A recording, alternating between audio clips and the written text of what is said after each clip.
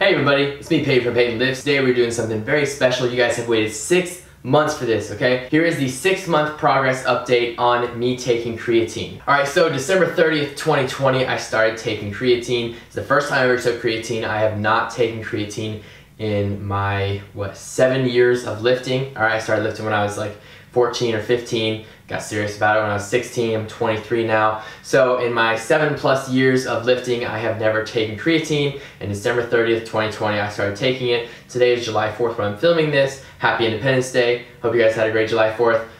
But I took my measurements and stuff down. I took that on June 30th of 2021. So I'm going to share those results with you guys right now. Alright, so I'm going to go ahead and put the measurements up on screen and we're going to review them. You guys can pause if you want to take a second and look over them yourself. But I have been using the Eero Smart Scale for the last 2 years or so.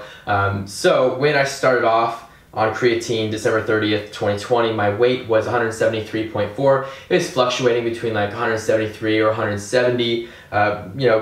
Pretty hard to keep that weight up for me for some reason. I don't know why. I always felt full and I couldn't seem to gain the weight that I wanted to gain. Now, when I took it a few days ago, it was 184.2 and that was actually kind of low. I usually, when I wake up, for the last month or so, it's been 186. I just didn't eat that much the night before, or something must have happened along those lines. My body fat percentage when I started was 12.1. And now it's 13.3, which is just fine because not only did I start taking creatine, but I started on a bulk as well. So that's okay with me. I'm gonna cut down within the next few months and I'm sure it'll go even below 12.1%, which is what it was before I started taking creatine. All right, so taking creatine does not automatically mean that you're gonna gain more fat. I attribute the 1% gain in fat, I attribute that to being on a bulk. Alright, so next thing we're going to look at is muscle mass. It's gone from 144.8 pounds to 151.8 pounds. That is a 7-pound difference in 6 months, okay? That is fantastic, alright? Because, if I was in my first year or two of training, that would be nothing surprising. First year or two of taking weight training seriously.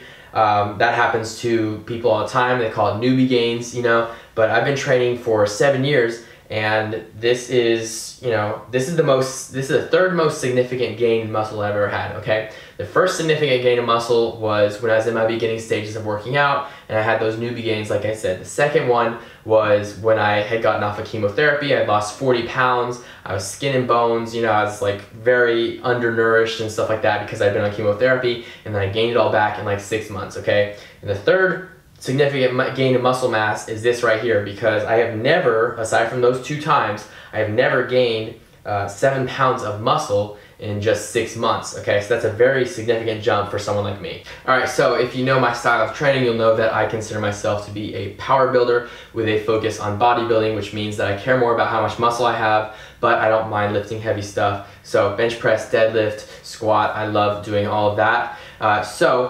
Since the last video that I made, the 3-month update, my squat has not gone up that much. I don't remember what all the stats were. My squat and deadlift haven't gone up that much because my main focus has been, or my focus in that area has been on building strength in my knees and my lower back because I'm coming off of an injury there. So when my squat went from 315 to 355 in just 3 months, because of the creatine, I'd like to say, when it jumped that high, I put a lot of pressure on my knees and I started to see that there were some issues that were going to form if I did not step back a little bit. So since then I've only gone up 10 pounds, I've gone to 365 pounds, so I can squat a whole year now, which is fantastic. And I haven't been doing any 1-rep maxes in a while, so that's what I'm going to do right now. I'm going to make sure that I'm building strength in my knees first before I try to build strength on my squat. Same thing with my deadlift. Like I said, I had a knee and a back injury last year that I've recovered from.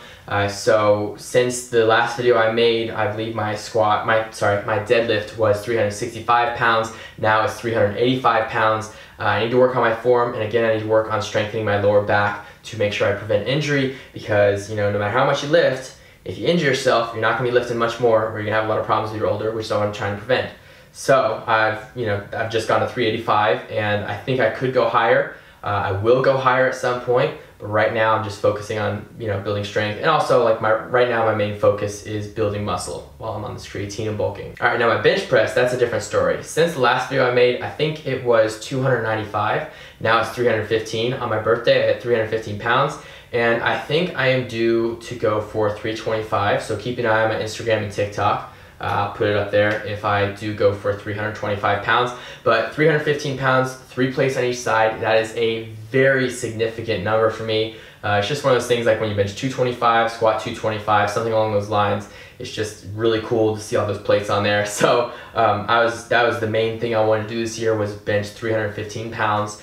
So even if I stopped there, I'd be satisfied, but I'm not satisfied. So I'm just gonna keep pushing forward and get to that 325 pounds because my upper body has never had any problems. That always seems to be a place that manages to avoid injuries. So as long as I can continue to avoid injuries in that area, I'm gonna keep pushing. And actually, you know what, screw it. Next time I'm with my workout buddy on chest day, I'm gonna hit 325 pounds. Now, one rumored benefit of creatine is that it makes you sharper and gives you more energy and stuff like that. I have been working full time, and I do a lot of other stuff on the side and working out 8 hours a week. So I can't say that I have more energy. My work schedule definitely increased around the same time that I started taking creatine. So I haven't noticed a significant change in energy levels. I definitely don't get as much sleep now, but that has nothing to do with creatine. That's just a personal issue that I need to resolve. Now, in terms of mental clarity and mental sharpness, creatine supposedly helps you improve in those areas. And I can definitely say that I have seen a lot of improvements in those areas in the last 6 months since I've started taking creatine. However, I can't solely give credit to creatine for that, and I can't say that it has contributed at all because, you know, at the beginning of the year, I started taking a lot of steps to really better myself. Like I've started reading more books. I've started even doing crazy stuff like going to the sauna 2 or 3 times a week at the gym. I've started listening to podcasts a lot more. I've just started, you know, taking on new mindsets and trying to improve myself in those areas as well. And so I can't, you know, just say that it was all creatine or that creatine even helped a little bit because I wouldn't notice. So research has shown that creatine will help with your mental clarity and mental sharpness, but just because it does that doesn't mean I'm going to say it does that for me. So I don't want to give 100% credit to creatine, but I will say that I'm open to the possibility that it did help me in those areas. Now you might be asking the question of would I recommend creatine for people out there that are watching this video, and I will make a separate video soon about who should be taking creatine. I promise you guys I will do that. I'll put it on my to-do list. All right, and it'll come in the next few weeks. But I can say that for me personally, if you're in my situation, it has been very beneficial. Now, is it necessary? Absolutely not. I did fantastic before I started taking creatine, all right? As you saw, I've only gained 7 pounds of muscle out of 151 pounds of muscle that I have in my body, okay? So, again, it's not 100% necessary, but it is very beneficial for some people like me. So I'll make a video on who should take it and who shouldn't. You know, creatine is the most researched fitness supplement, and I can say without a shadow of a doubt, I am very impressed by the results that I've had. I will be taking it forever, okay? I'm never gonna stop taking it. In fact, it's really crazy. You know, everyone's forgetful, okay? And other supplements I've taken, and even other supplements that I'm taking right now, I forget to take them sometimes. But somehow, creatine, I have not, in 6 months, I have not missed 1 day of creatine. Like, I went on a vacation, guess what I did? I took the creatine with me, and I was taking it while I was on vacation. A little extra, maybe sneaking a white powder through the airport, but I did it anyways. All right, so something very important that I want to emphasize here is please do not use my videos as the only reason to take creatine.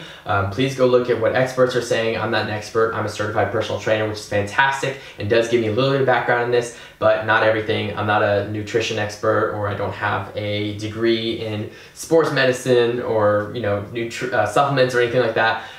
So please do your own research. Creatine, once again, is the most researched fitness supplement out there, so please take advantage of that. Because I'm just using myself as an example here. I'm a 23-year-old healthy male, and you might not be in the exact same situation. There might be certain conditions or disorders that creatine is not compatible with. I don't know. Please do your own research, like I said. And with that being said, that's going to wrap up today's video. Thank you guys so much for watching. I seriously appreciate each and every single one of you guys. If you want coaching, a workout program, or a fitness program as well, all for great prices, My email and all my other social media are in the description below. So even if you're not interested in that, check out my other social medias. I'm on TikTok, Instagram, Twitter even though Twitter's lame. And I'm still on YouTube here as well. Please like and subscribe and comment on my videos. I seriously appreciate each and every single one of you guys. I will see you guys next time with some cool videos. All right, I'm about to start borrowing my friend's studio that he films videos in. So I got some good things coming. I'm writing out some scripts right now, some crazy video ideas that I have. Anyways, I'll stop rambling and I'll just show you guys. All right, I'll see you later. Have a great day.